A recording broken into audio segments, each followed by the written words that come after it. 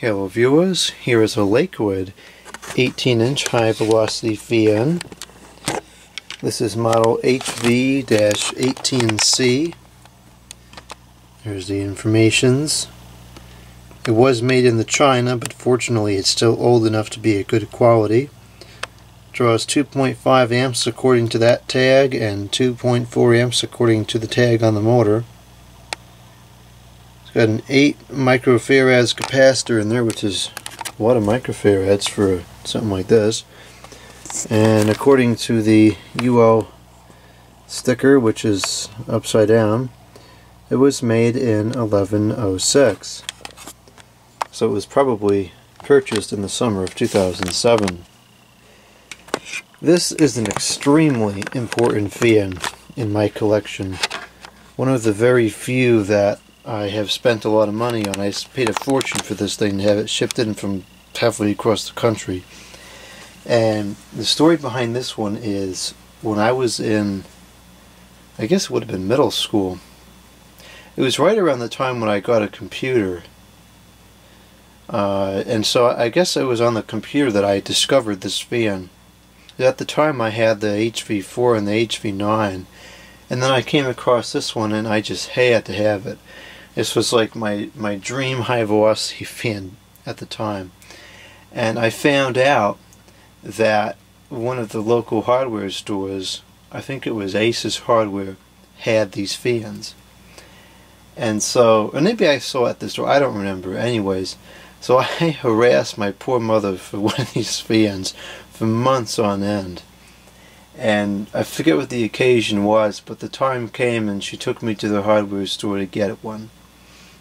And I remember having mixed feelings about the acquisition of it, because this wasn't the one that I got. The one that they ended up having at the store, which I got, was the cheaper version of this, probably the last year it was ever sold, with the guard that looked like the guard on the HV9. It wasn't the circular guard that you're seeing on this fan. And so at the time I didn't know that it was lesser quality, so I really wasn't disappointed about that. In fact, I was kind of interested in it a little bit more because it was a better match to the HV4 and the HV9 fans that I had at the time. But anyways, go forward, I don't know, 10 or 15 years, and I found the HV14 at a local flea market, and that's when I said, okay, it's time to complete the HV series. And so I spent a fortune on the HV12 to get that one shipped in from somewhere in the world, and then I spent a fortune on this one to get this one shipped in from I don't even remember where. But anyways, here it is at long last, the Lakewood HV-18, the version that I wanted. So anyways, let's go ahead and plug this thing up and get it going. It's a pretty powerful fan. I haven't really done a full restoration on this. It needs some help. The cord is pretty dirty, the motor's kind of dirty, the guard should be refinished. But you know, it's all here with a little bit of work. It'll be usable again. I don't remember if I ever even cleaned the blade or not.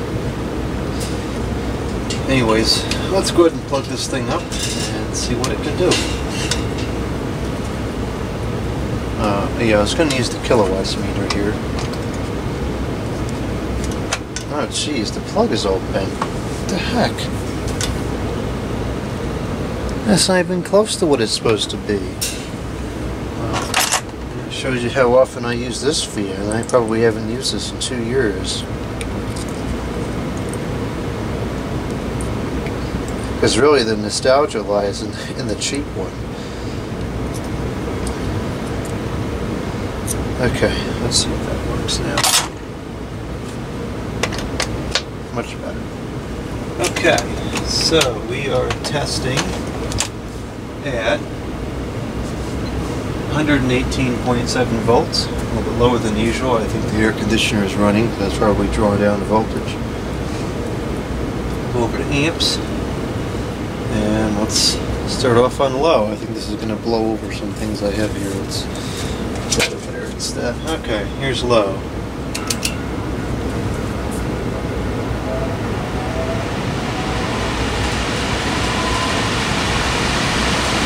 It does have a startup sound, so we'll capture those at the end of the video.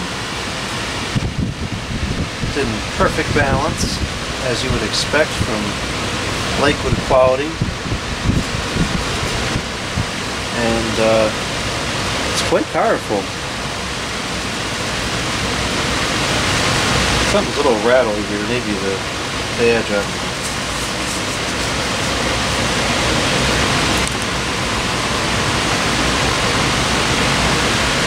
Okay, so we are drawing 1.17 amps.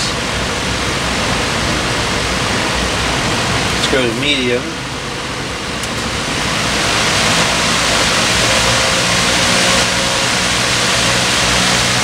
And it went up to 1.19 amps. I think there's something wrong with the kilowatt meter. I should use a different one.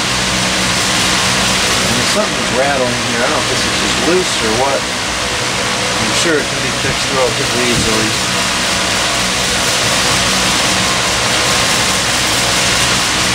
Gee, that's awful.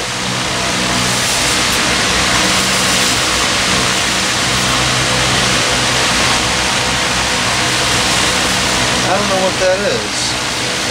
Oh, anyways, let's go to high.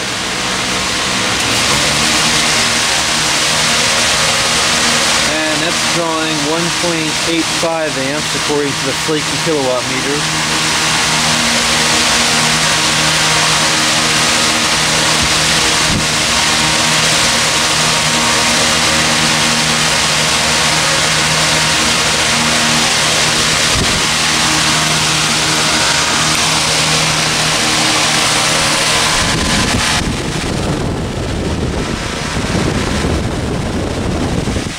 Hard to tell because it's not getting enough air behind it to really be performing optimally, but I don't think that this is quite as strong as the patent PNs were, you know, like in 1887 or something like that, but it's still pretty strong.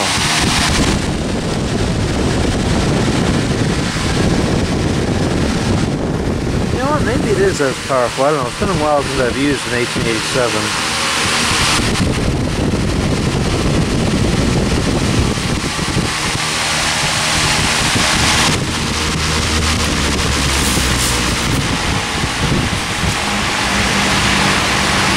This has a nice range of speeds on it. Perhaps TPI should take some lessons here from Lakewood, because this is quiet and calm enough to use even in a bedroom. This is a really nice low speed.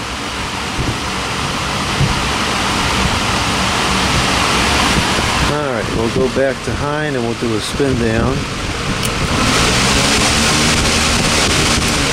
It's a powerful motor. It gets right up to speed.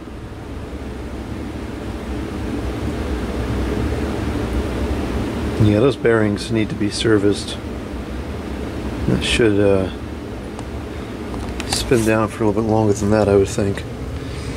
Okay, let's see if we can get a startup sound without wrecking the shop here. I think we're going to have some stuff blowing off the table here. Anyways, here's high. Oh yeah, I definitely have never really cleaned or serviced this at all. That's filthy in there.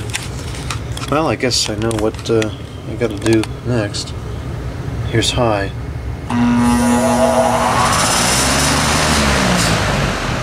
Oh, something's loose in there. I don't know what that is though. It's got a pretty cool startup sound on high. Okay, now we'll do medium.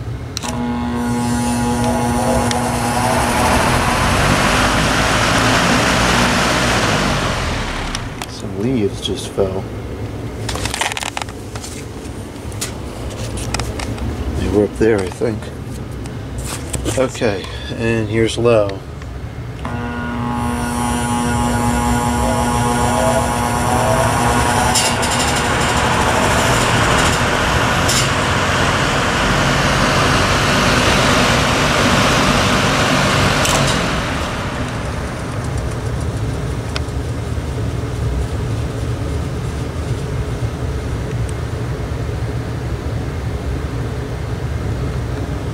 Okay, so we're going to have to capture the startup sound again after servicing, because I think that buzzing sound may have kind of tarnished the startup sound. Anyways, so there's that, the Lakewood HV-18C from 2006.